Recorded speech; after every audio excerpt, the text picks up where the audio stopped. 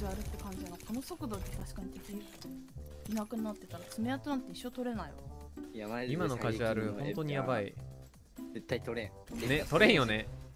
今取るんだったらフルパで組んでキル偏らせないと、なんか普通にただプレイして取るのはマジ無理だと思う。日本は多分無理だな。外サバだったら分からんけどって感じですね。台湾とかは減り遅いんですけどね。そうなんだ。台湾とかは減り遅いし、あんままだ日本よりはプレイヤーレベルはまだ高くないっすね。サバ変えてくるわ日本が異常。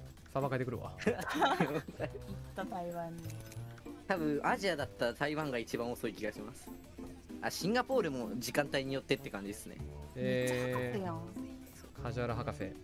そうで、カジュアルで一番結局爪痕となんだっけ、あれが取りやすい、4000ダメが取りやすいサバは台湾っていう結論に至りました。多分